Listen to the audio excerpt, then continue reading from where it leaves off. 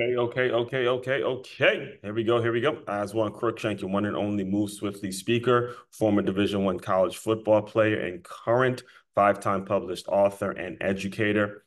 Here for another Wednesday. Here for another Wednesday's Intrapreneur tip. We do this every single Wednesday. No ifs, ands, or buts about it. What I'm all about, Mr. Innovative Teamwork Guy over here, is all about creating the entrepreneur mindset within your staff, within your work environment, and making sure everything is moving in a cohesive unit in which your team, your business, I want your business, by listening to me, I want your business running the same way that a championship football team runs, where everybody knows their role, everybody feels like they're part of the organization, and they're just contributing the best way they know how. So what I've done with what it is, the work I do is I've been through it. I've been through it. I've done actually before I even get into today's entrepreneur tip, let me just make sure I send you somewhere before I even get started today. Before I even get going, I want to send you to makeyourmove.com. That's makeymove.com, and get you an NIL bundle. An NIL bundle. This includes 3 of the 5 books I've written. First one, this is actually my latest book here. It's titled Transferring D1, a practical guide on how to navigate the chaotic world of college athletics. College athletics, more in particular college football, because I'm a former college football player, played for 2 programs, and the high school and the youth program that I've played for. Both of them are nationally known organizations, and I've seen a lot of changes, seen a lot of things a lot of changes, a lot of things going on in that world. I'm very knee deep and heavily involved in that world. Wrote a book like Transferring D1 to help you navigate all the chaos that's going on. That's part of the bundle. Next book you're going to get is Make Your Move, a unique look into boxing, dance, and entrepreneurship, where I speak on how important it is to go get some boxing lessons and some dance lessons if you want to maximize your potential as an athlete. Final book you're going to be getting in the bundle is The Six-Figure Athlete. And I say this all the time. I want to make sure I say it as much as possible. For any athletes that are listening to me right now, if you're a parent of an athlete, if you're close to an athlete, just understand, I want to reinforce the message that you are always one injury away from your athletic playing career being over. That does not mean that you can't be involved in athletics in some way, shape, form, or fashion, but your athletic playing career is going to be very short-lived. This is a book I got together with 10 other authors. This is a book about how, if your playing career ended today, to make sure you're prepared. All right. So you get this bundle. It's called the NIL bundle. Go to makeyourmove.com. That's makeymove.com. And look for the NIL bundle, and you'll get a copy of all 3 of the books sent to you as soon as possible. All right.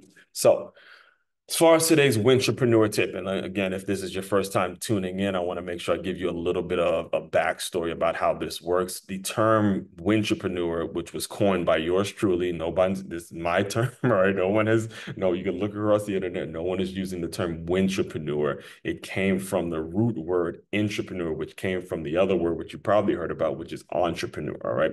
So an entrepreneur is someone that has a job, is working for a company, um, say happy, not all the way happy, obviously, because they want to do some more, but it's happy with the kind of the connection that they have with whatever company that they have, that they're working for, that they're getting a job every 2 weeks for. So they like it so much, they like the vision of the company so much, that they feel compelled to innovate and create opportunities for themselves and for the company. And we want to hire people like that. I speak primarily to business owners.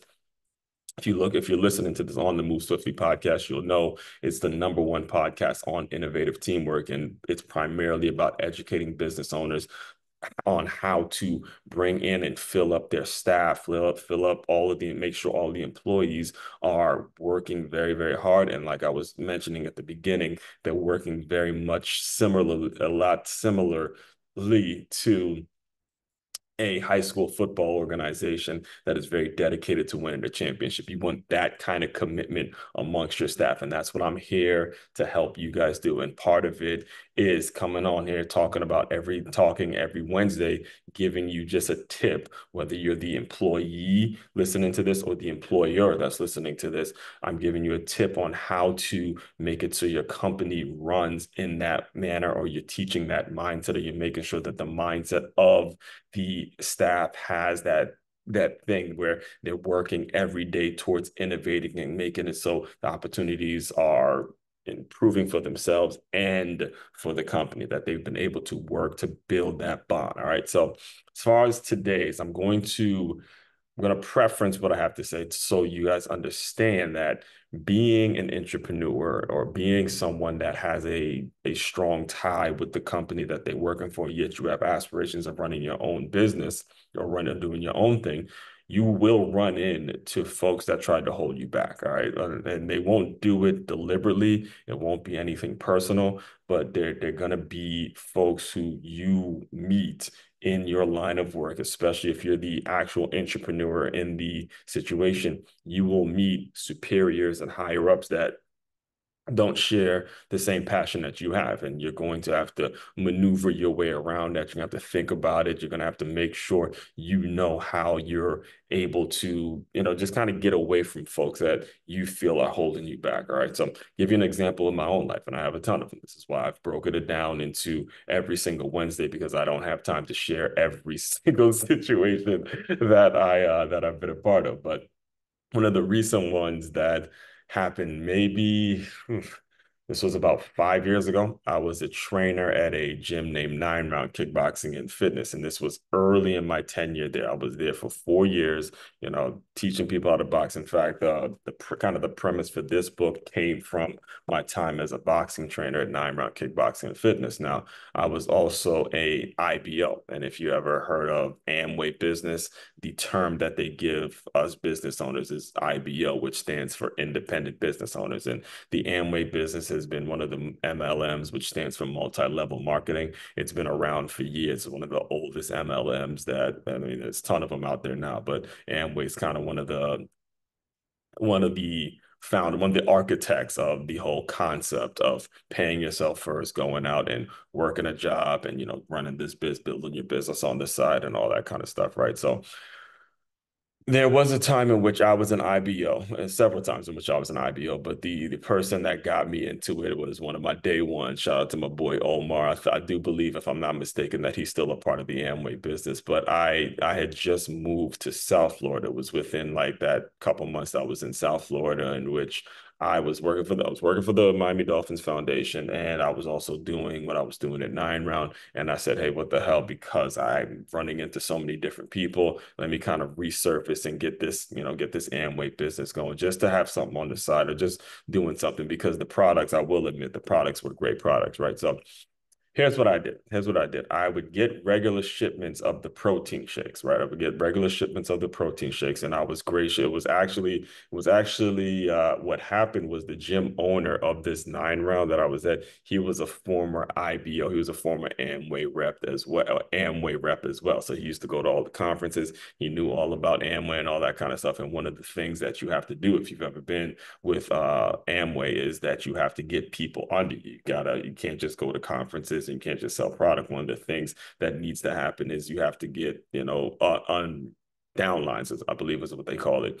You get them under you, so you're able to build your business, or build your, kind of your MLM and all that kind of stuff, right? I won't get into the details. I want to just kind of give you guys a framework of the main point of the framework of what it is I'm going to be explaining to you guys, right? So long story short, when I realized that this gym owner that was paying me every 2 weeks, right? When I realized he was an Amway rep, I had the assumption that he was going to be all about, he was going to jump back in, because my upline was doing so well with the business. And because I was doing so well at the gym as a trainer, it seemed like a natural fit for him to, help when it comes to selling the products, or being an underline, a downline, or whatever it was, right? So I would have the protein shakes. I would have the protein shakes avail that I would get from Amway, and I'd put them in the fridge at this 9 round, and they were flying off the shelves. I mean, the members loving it,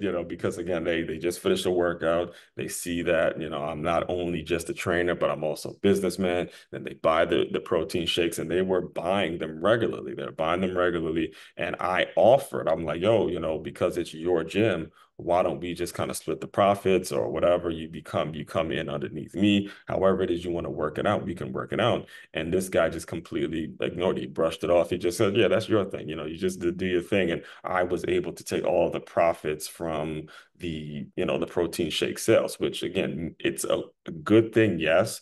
But the way you build your Amway business isn't just about selling products. It's about getting people underneath you. And the point of me breaking all this down for you is so you understand when you are, again, what I would have preferred this gym owner to do was to say, okay, since they're selling, it's obviously helping you, which means it's going to be helping my gym, which is going to be helping me. So why don't I go and jump back in the Amway business, or, go back to the conferences, or however it is you want to work it out. The bottom line is money was being generated, and there's just opportunity that he just decided not to take advantage of. And the reason I'm explaining this to you is because this gym is no longer in business. This gym, and it's not because there was a bad workout. It was a great workout, actually. Is the gym's no longer in business. It's because of the mindset of the person who owned it. So as you're going out and you're trying to figure things out, and you see an alignment, you see a great connection. See, for me, it's a former football player, former high school football coach, teaching people how to box and doing that whole thing. That was something I'm very passionate about. I still, in my mind, uh, owe a debt to the 9 round company and just any gym out there that's primarily a boxing gym, because it helped me build the skill set, helps me kind of re-emphasize everything I talk about in this book.